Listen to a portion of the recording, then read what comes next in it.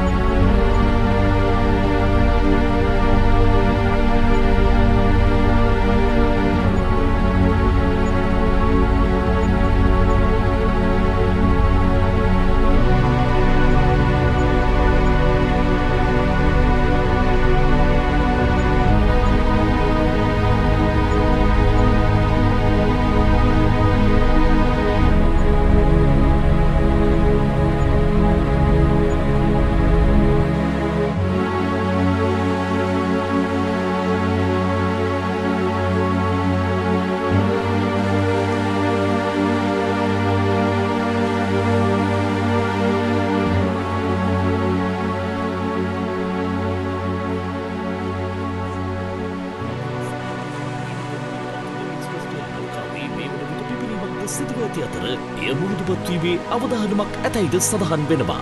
කෙසේ වෙතත් මේ සම්බන්ධයෙන් එසේ නෛතික ක්‍රියාමාර්ගයක් ගෙන නැතැයි නීති විශාරදයින් පවසනවා.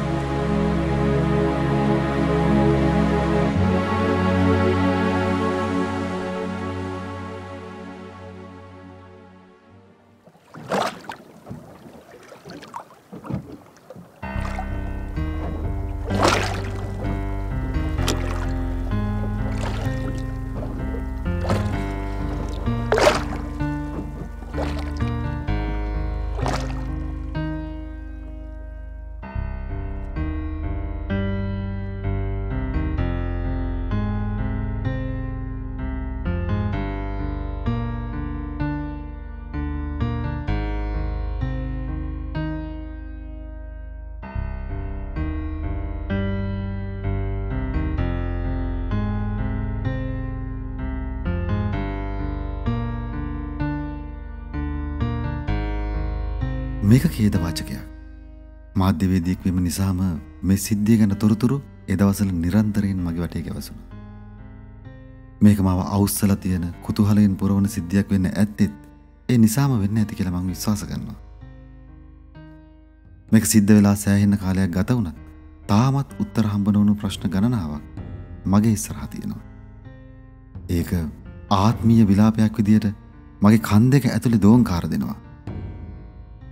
ඉතින් මන් තීරණය කළා මේවට උත්තර හොයාගෙන යන්න.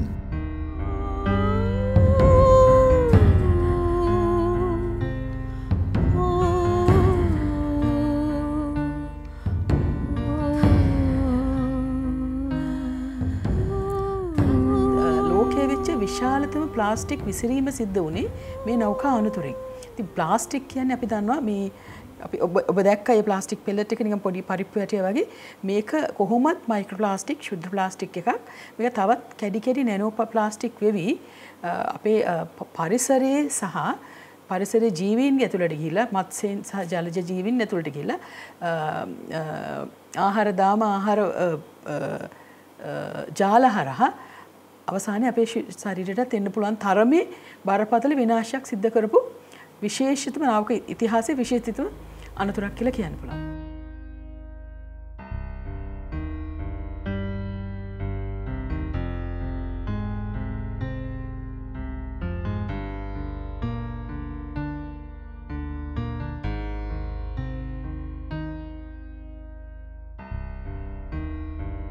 මේකෙන් වෙච්ච හානිය ගත්තොතින් අපේ ඔබ දන්න අපි විශේෂඥ කමිටුවක් පත් කෙරුවා මේක මේ සම්බන්ධයෙන් වාර්තාවක් හදන්නට එම කමිටුව හදලා තියෙන විදිහට හඳුනගෙන තියෙන විදිහට අපේ සමුද්‍ර පද්ධතියට වෙරළ පරිසරයට කඩොලානවලට මේ කොරල් පරවලට වගේම සමුද්‍ර ජීවීන්ට බරපතල හානියක් සිද්ධ වුණා.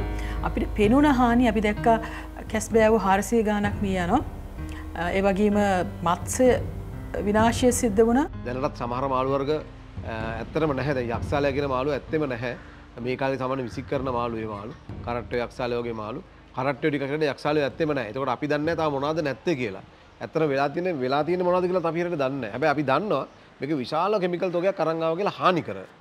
මොකද මේ සිද්ධිය වෙච්ච වෙලාවේ ලෝකේ විශේෂඥයෝ ඒගොල්ලන් නොයෙකුත් ප්‍රකාශ නිකුත් කළා. සමහර ප්‍රකාශවල තිබුණා මේ මාළුන්ගේ ඇටකටොත් දිරනවා කියලා. සමහර පරීක්ෂණාගාරවලදී සිද්ධ කරපු පරීක්ෂණ වලින් සමහර රසායනික ද්‍රව්‍ය දෙම වුන් දිය වෙලා යනවා. ඉතින් ඒ වගේ අපි දන්නවා කෝස්ටික් සෝඩා තිබුණා, මේකේ නයිට්‍රික් අම්ලය තිබුණා, ලිතියම් බැටරිස් තිබුණා. එතකොට අපි දැන් බලනකොට අපි සාගර කලාපය තුළ මේ යම් මූලද්‍රව්‍ය වැඩි වෙලක් තියෙනවා. අපි විශේෂඥයෝ ඔප්පු කරලා තියෙනවා. I can assume that it's obviously had a huge impact because of the oil, the lack of kind of maybe biodiversity now in the ocean because of the plastic and the oil and petrol and the chemicals. So I can imagine it has a really huge impact on the locals, yeah. I have a house here since 2009, 2010. Yeah. So about 14 years I've been here. As you can see here, we're still suffering from, there's just polymer beads everywhere. Here, look. Here it is everywhere.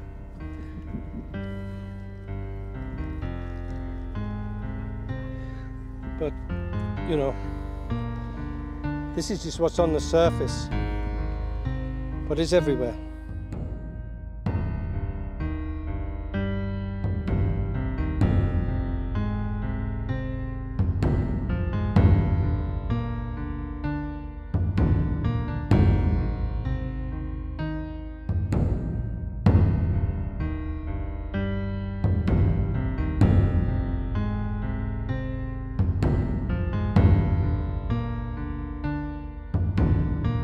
එතකොට අපි දන්නවා දකුණු අප්‍රිකාවේ එහෙම නැත්නම් Norway වගේ රටවල් වල container එකක් දෙකක් හැලුනම මුහුදට ඒක අවුරුදු දෙක තුනක් පිරිසුදු කෙරුවා. එතකොට මේ අපි කතා කරන්නේ අපේ මේ සිද්ධියේදී ඒ වගේ 10 ගුණයක් නැත්නම් 20 ගුණයක් පවන විශාල මේ ප්ලාස්ටික් ස්පිල් එකක් උනේ.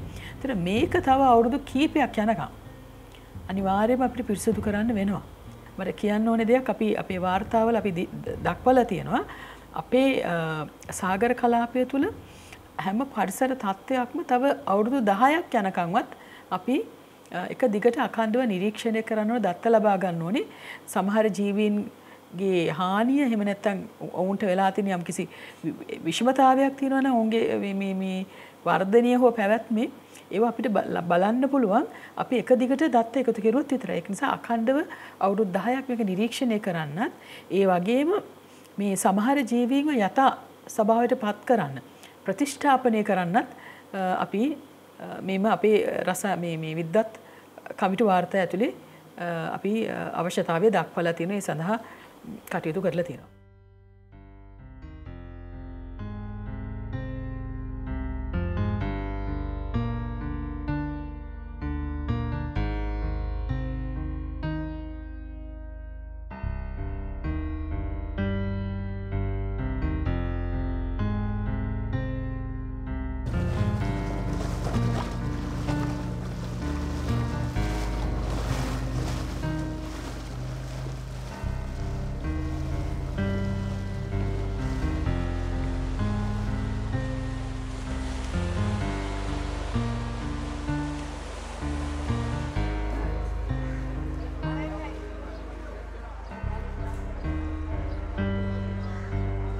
අසරණ වුණා ඒ වෙලේ.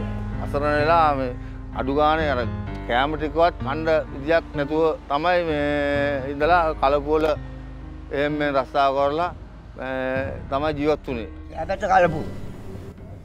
ආධාර මිත්‍රායි අපිට දෙනයි කො ලක්ෂයක් කියමුකෝ දුන්න 15000. එහෙම තමයි කිරුනේ. අපි කැපුවා මොකද අපි කලපුව ඉවරයි කියලා මේ අපි දැන් වාර්කම් කාට මහත්තයා මේ කලපුවේ. හරව කාලේට සීසන් එක මේ. එවුනාගේ ඊට පස්සේ මොන සමීක්ෂණයෙන් අනුව අපි යන්නේ කලපුවටනේ මේ වාරම් ගන්න. එතන මේක ගියා මෙහා මෙහා ඉන්න කලපුදියුරේ ගියා. ඉතින් පොඩ්ඩක් අපිට ටිකක් පාත් වුණා. මට එක වන්දියයි හම්බුනේ. එක වන්දිය කියන්නේ මගේ බෝට්ටුවට විතරයි. මට බංගස් යනකර බෝට්ටුවටයි එයා අයිතිකාරයටයි දෙකක් හම්බුණා. මට එකයි හම්බුනේ. ඒකේ මට එන විශාල පාඩු මට තෙප්පම දිනා තෙප්පමටවත් මේ තෙප්පම තමයි මේකෙන් තමයි බල් ගහලා යන්නේ තෙප්පම. මේ එන්ජින් නැහැ එප්පමට. ඒකට ලැබුණෙත් නැහැ.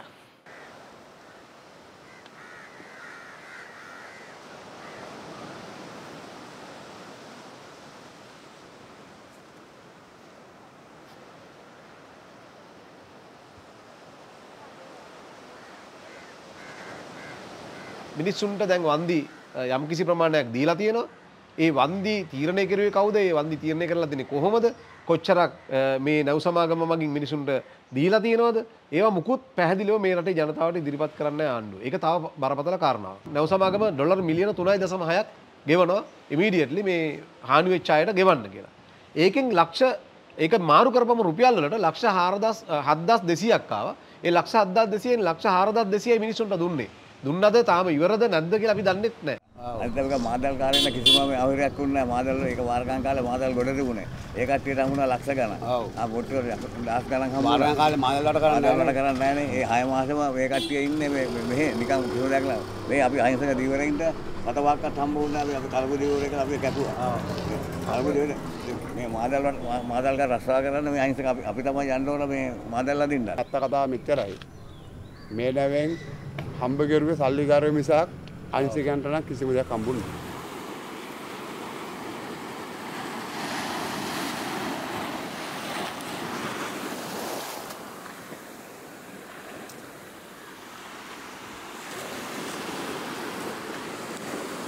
ඒකලත් මාදල්කාරයෝ මේ කියන මාදල්කාරයෝ එක එකක් අසං කරන්නේ නැහැ. නමුත් අසං කරන මාදල්කාරයෝ තියෙන මැසිමාමනේ. අපේ ඉන්න මාදල් තියෙන අපේ සහෝදරයෝ ඉන්නවා. ඒ මිනිස්සු දානක තමයි ඔක්කොම අසං කරලා දෙන මැසිමාමේ. චූටි අයියා. හොඳ මිනිස්සු. ආත්තේ ඔයත් ගන්න ඕන මාත් ගන්නවා මගේ දරුවෝ ජීවත් වෙනවා ඔයත් ජීවත් වෙන්න ඕන. වගේ දරුවෝ ජීවත් වෙන්න ඕන.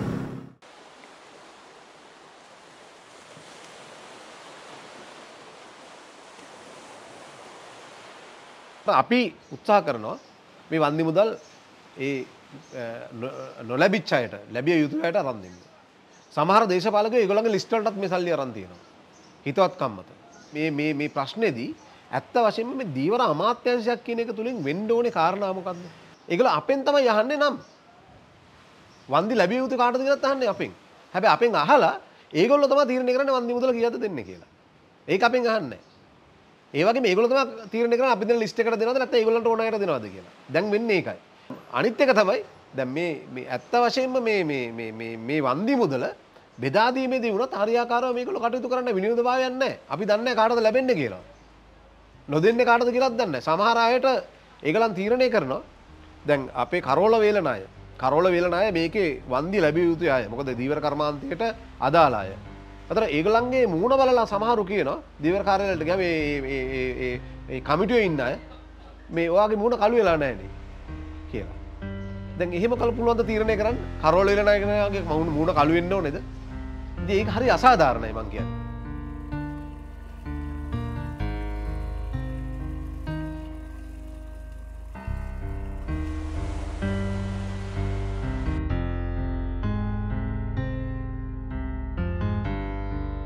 මේ මිනිස්සුන්ට යුක්තිය සහ සාධාරණත්වය වෙනුවෙන් රාජ්‍ය යාන්ත්‍රණය නිලධාරීන් එක විතරක් නෙවෙයි තවත් ගොඩක් දේවල් එක අරගල කරන්න සිද්ධ වෙලා තියෙනවා. මේ ගමනේදී මට තේරුම් ගියේ ඒක. පොදුවේ Taman මුහුණ දීලා ඉන්න ගැටලුවකට සාධාරණ හොයාගන්න Tamanගෙම මිනිස්සු අතරම බින්දිතෙක් බවට පත් වෙන සිදුවීම මොන තරම් කේදවාචකයක්ද? ඒ වගේ පසුබිමක අපි රටක් විදිහට මේ ප්‍රශ්නෙට විසඳුම් හොයන්නේ සාධාරණත්වය ළඟා කරගන්නේ මොන විදියටද? ලංකාවේ මේ සම්බන්ධයෙන් නඩු කීපයක් පැවරුණා. මූලික අයිතිවාසිකම් නඩුවක් පැවරුවා ඒ ප්‍රදේශයේ දීවර ජනතාව වෙනුවෙන්. ඒ වගේම රිට් ආඥා සහ මූලික අයිතිවාසිකම් නඩු කර පැවරුවා පරිසර යුක්ත කේන්ද්‍ර ඇතුළු සංවිධාන වලින්. මේ සිද්ධිය වුණාට පස්සේ ලංකාවේ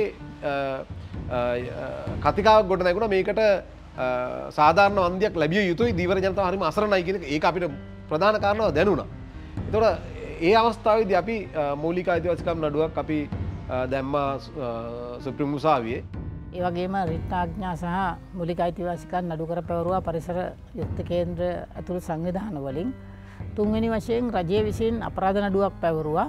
ඒ වගේම රජය විසින් සිවිල් නඩුවක් පවරන්න නියමිතව තිබිලා ඒ සිවිල් නඩුව අවසානයේදී සිංගප්පූරුවේ පැවරුවා. මේගොල්ලෝ සිංගප්පූරුවේ නඩු දැම්මම පස්සේ අපි තීරණය කරුවා අපිට කිසිම විශ්වාසයක් නැහැ. මොකද අපිට පේන්නේ අපි දන්නේ නැහැ වෙන්නේ මොකද්ද කියලා. අපිට මැදිහත් වෙන්න බෑ මේ කාරණාවට. මොකද අපිට තමයි වැඩිපුරම මේකෙන් හානියටපත් වෙන්නේ අපි. ඉතින් අපිට ඕන වුණා මේකට ඉන්වෝල්ව් වෙන්න. ඉන්වෝල්ව් වෙන්න බෑ. අපිට ඒ තරම් විශාල මුදලක් නැහැ. නිසා අපි තීරණය කරුවා වන්දි නඩුවක් වන්දි නඩුවක් අපි ෆයිල් කරුවා කොළඹ වාණිජ්‍ය මහාධිකරණයේ. අපි බලාපොරොත්තු වුණ පරිසර හානිය සම්බන්ධෙනුත් නඩුව ශ්‍රී ලංකාව තුළ පවරයි කියලා. මොකද ඒක සඳහා අවශ්‍ය කරන නීති රාමුව ලංකාවේ තිබෙනවා. අපේ තියෙනවා සමුද්‍ර දූෂණ වැළැක්වීමේ ආඥා පනතක්. ඒ පනත අනුව හදපු සමුද්‍ර දූෂණ වැළැක්වීමේ පනතක් තියෙනවා 2008 අංක 35 කියලා. ඒ 2008 අංක 35 නඩු පනතේ 34 වෙනි වගන්තිය යටතේ අපිට නඩුවක් පවරන්න පුළුවන්කම තියෙනවා. විශේෂයෙන්ම මේ පරිසර හානිය සිද්ධ වුණේ අපේ දේශීය ජල තීරය තුළ. ටෙරිටෝරියල් වෝටර්ස් කියන දේශීය ජල තීරය තුළ ක්‍රියාත්මක වෙන රටේ නීතිය. ඒක තමයි අන්තර්ජාතිකව තියෙන සාගර නීතියේ සඳහන් වෙන්නේත් ඒකමයි. එතකොට මේක වුණේ සිද්ධිය වුණේ අපේ දේශීය ජල තීරය තුළ අපිට ගැළපෙන නීති තියෙන නිසා අපි බලාපොරොත්තු වුණා රට තුළ මේ නඩුව පවරයි කියන එක. මගේ අධ්‍යයනය කරපු මට්ටමින් දැක්ක දේ තමයි අපිට මේ නඩුව පවරලා මේ විච්ච වන්දිය තක්සේරු කරලා ඒ තක්සේරු කරපු වන්දිය ඉල්ලන්න පුළුවන් අවස්ථාවක් තියෙනවා. ඒ වගේ මේ වන්දිය විච්චහානියට විතරක් නෙවෙයි ඒ විච්චහානිය ප්‍රතිපූර්ණය කරන්නට යන පිරිවැය පවා අපිට අය කර ගැනීමේ හැකියාවක් තිබුණා. ඉතින් එහෙම තියෙද්දි තමයි අපි දන්නේ නැහැ මොකද්ද ඒකට තියෙන හේතුව කියලා. මේ ලංකාවේ ඒ නඩුව පවරන එක අවාසි කියලා අපි ගිහින් සිංගප්පූරුවේ නඩු පැවරීමක් කරලා තියෙන්නේ. මේ හැම කතාවකම අවසානට මගේ හැමෝගෙම එක ප්‍රශ්නයක් ඇහුවා. මේ නඩුව ලංකාවේ පවරන්න හොඳටම ඉඩකඩ තියෙද්දි මේක සිංගප්පූරුවේ පවරනකොට මට හිතුනේ මේක මෙතනින් ඉවරයි කියලා. ඉවරයි කියලා කියන්නත් බෑ තාම නැව තියෙනවනේ අතන ගන්න කෑල්ලක්. අපි නැව් වලින් සල්ලි නැව අපි ගිනි තිබ්බේ නෑනේ. නැව නිකන් ගිනි තියාගත්තනේ. අත්ත කතාව ඒකනේ. ඇත්තටම ප්‍රශ්නේ ඉවර නැහැ. අපි ඉවරනේ තත්යකටපත් වෙලා තියෙනවා. මම දකින්නේ ඉවර වෙලා කියලා. තාම ඒ සිද්ධියේ හරයාත්මක පැත්තේ විශාල කොටසක් අපි අතින් අල්ලලවත් නෑ වගේ තත්ත්වයක් තමයි මට පේන්න තියෙන්නේ. හැබැයි ඒ ප්‍රශ්නේ ලොකුවට තියෙනවා පුද්ගලෙක් විදිහට, පුරවැසියෙක් විදිහට සහ මේකේ හානිය දැකපු හිටපු සභාපති හැටියට ඒ ප්‍රශ්නාර්ථය ලොකුවට මගේ ඉස්සරහා තියෙනවා.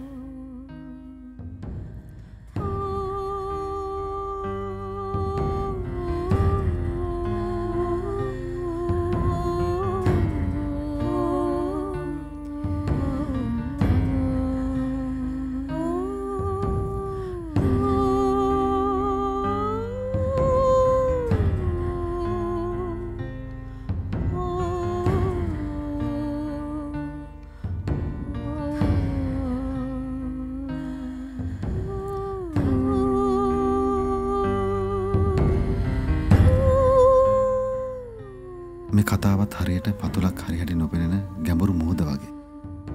තව හොයාගෙන යන්න තැන් බොහොමයි.